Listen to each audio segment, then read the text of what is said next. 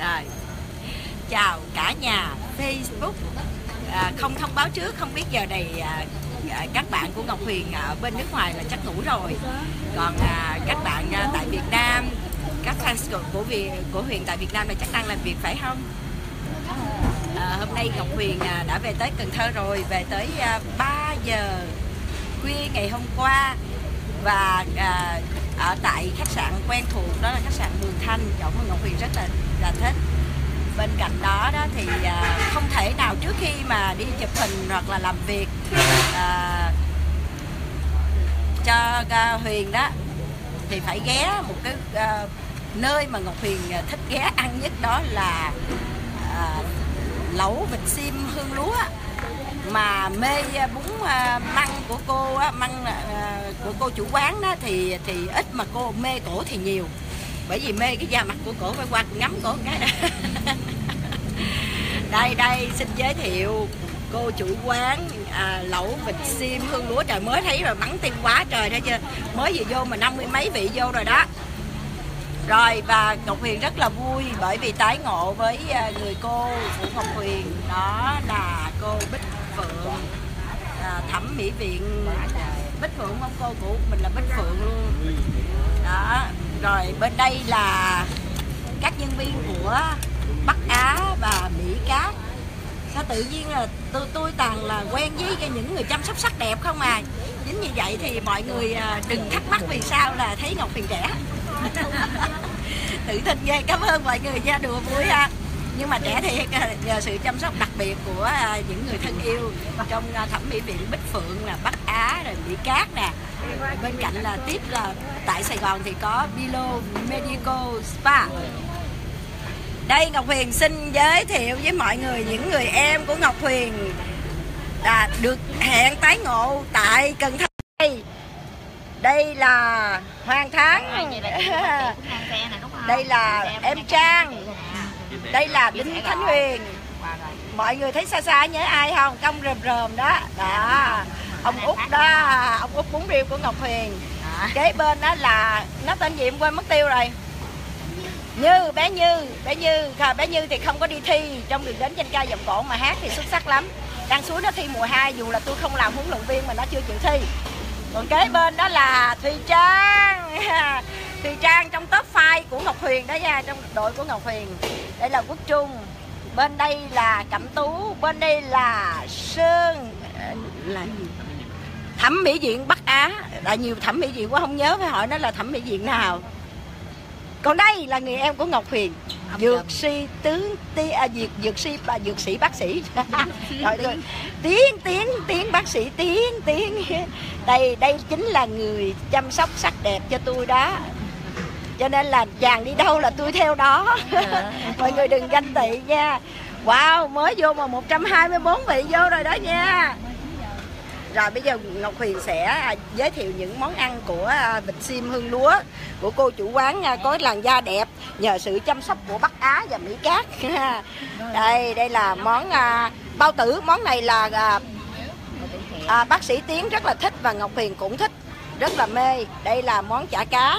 Món này sao ăn hết trơn rồi. Món vịt rất là ngon, và đặc biệt là cái món chua nè, cái món chua này là tôi mê lắm nè. 150 vị đang vào xem chúng ta. Đó, nè, xa nhìn thấy Út nè, Huyền nè, Trang nè, Thắng nè. Đó, mọi người ăn ngon chưa? Còn có một đứa đang trốn, nhưng mà thôi chấp nhận để nó trốn đi nha. Tại vì nó không muốn lên trên Facebook. Cái món này là cái món mà cô chủ đang chuẩn bị đem ra cho Ngọc Huyền nè. Tất cả mọi người thân yêu ơi, cô chủ Thư nhà ta. Để cái món này là món là măng vịt mà Ngọc Huyền với bác sĩ Tiến với lại cô Bích Phượng là chỉ có thích ăn măng thôi chứ không thích ăn vịt. Wow, hấp dẫn ghê không? Đến giờ này chúng ta đã có 172 vị đang vào xem livestream. Rồi, hơi bị nóng cho nên giờ mình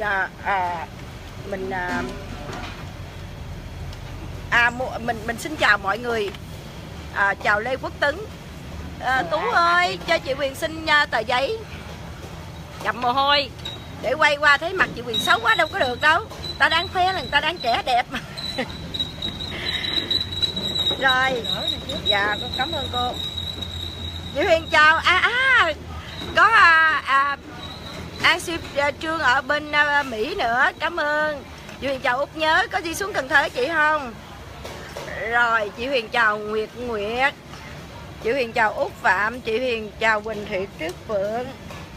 Các bạn ơi, khi nào mà xuống Cần Thơ là đừng quên ghé món đó vịt xiêm hương lúa nha, của bà chủ nha. Nhìn thấy bà chủ là sẽ mê thôi, tại vì bà chủ khá đẹp đó, mà làn da bà chủ xuất sắc. Mới vừa than phiền với Ngọc Huyền là đi Thái Lan hơi bị đen chút xíu mà tôi thấy vẫn đẹp như thường vậy, mà bà khen bà cứ là bà đen ngoài là sao? Tôi đen hơn. Dễ thương quá. Chị Huyền chào Ngọc Lan. Chào Catilin ở bên Cali cũng tham gia. Catilin khi nào về Cần Thơ nhớ ghé. Đầu tiên là quán Út Bún Riêu nha. Út Bún Riêu thì chỉ mở từ sáng cho tới 11 giờ là hết rồi, phải không Út? Và quán Út Bún Riêu của anh Út Bún Riêu đó thì chỉ mở từ 6 giờ sáng cho tới 11 giờ trưa là hết rồi. Thì sau đó thì chúng ta ghé Vịt Xiêm Hương Lúa là từ 11 giờ cho tới 12 giờ đêm, 11 giờ trưa tới 12 giờ đêm. Chị Huyền chào Diễm My, chào Hoàng Yến Võ. Chà, cả nhà ta đó, cô Bích Phượng mà từ xa bước vào là Ngọc Huyền tưởng giống như người mẫu thì cô rất là đẹp.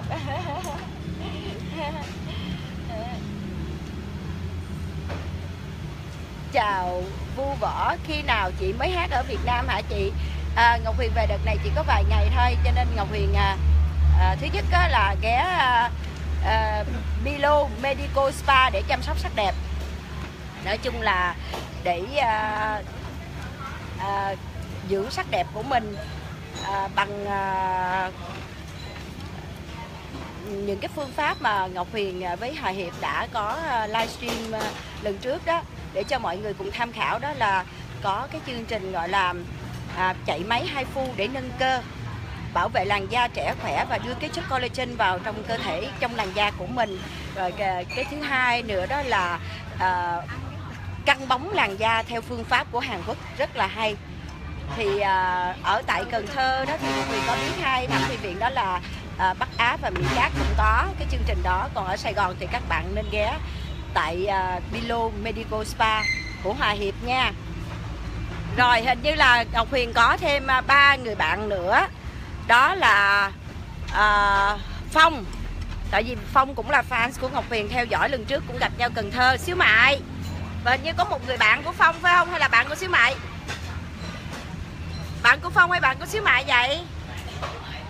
Bạn của Xíu Mại hả? Rồi chị chào các em, ngồi đi nha. Chờ Xíu Mại lên tặng quà cho chị hả? Cảm ơn Xíu Mại. Rồi đây để trên gặp Xíu Mại một cái. Đấy gặp Xíu Mại một cái nha. Xíu Mại chào các bạn trên Facebook đi. Hello cả nhà. Hello cả nhà. Đáng lẽ Ngọc Huyền bận lắm, nhưng mà thôi Ngọc Huyền nói các bạn cứ nghe Ngọc Huyền về Việt Nam và thường thì cũng hay ghé thăm Cần Thơ, cho nên là các bạn là cứ đòi phải gặp Ngọc Huyền, mà Ngọc Huyền không gặp các bạn thì thấy giống như là mình phụ cái tình thương yêu của các fans và cũng những người thân yêu của Ngọc Huyền dành tặng cho mình, cho nên là phải cố gắng là thôi hẹn các bạn ra một chút, không thôi để mọi người than phiền sao về Cần Thơ mà không ghét thăm tôi. Và bây giờ thì tất cả các bạn trên Facebook và quý khán giả cũng như những người thân quen của Ngọc Huyền được thấy thêm lần thứ 2 Ngọc Huyền ghé quán Vịt Xiêm Hương Lúa thì rất là nhiều lần, nhưng mà đây là lần thứ 2 livestream ở đây để nhắc nhở mọi người về cô chủ có cái làn da đẹp khỏe nhờ sự chăm sóc đặc biệt của thẩm mỹ viện Bắc Á, và cô lại có những cái món ăn ngon. Tại Cần Thơ thì chúng ta ghé Cần Thơ thì ghé thăm nàng ha. Rồi thôi bây giờ Xíu Mại với các bạn vào ăn đi, để thôi đồ ăn đang nóng ngon. Sao mọi người hài lòng chưa? Bây giờ chúng ta đang có 217 vị đang vào tham gia. Chị Huyền chào Trần Nhật Trường.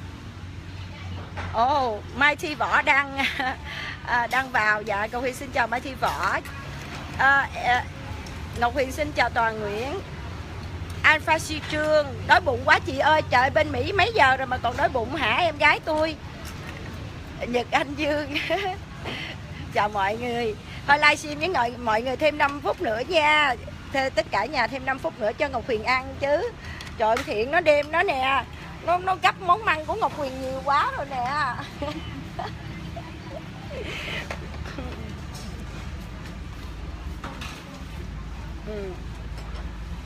Rồi Ngọc Huyền cho tất cả những người thân yêu, các bạn bè trên Facebook gặp lại những người bạn của Ngọc Huyền tại Cần Thơ một lần nữa nha. Rồi chào tạm biệt mọi người ha. Rồi đây cô Bích Phượng, thẩm mỹ viện Bích Phượng.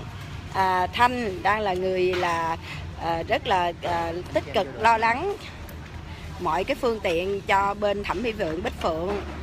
Rồi đây là Thiện bên Mỹ Cát. Đây là Hoàng Thắng,